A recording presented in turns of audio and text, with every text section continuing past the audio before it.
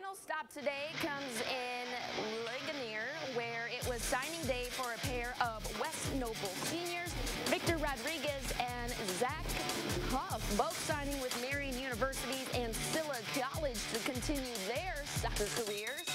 As seniors, the duo helped lead the Chargers to 12 wins and a sectional title. I'm excited. It's been a road full of ups and downs.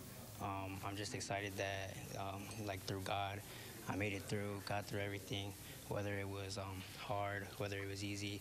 I'm just excited and happy that I never gave up. Man, it feels great. It's like a long time waited.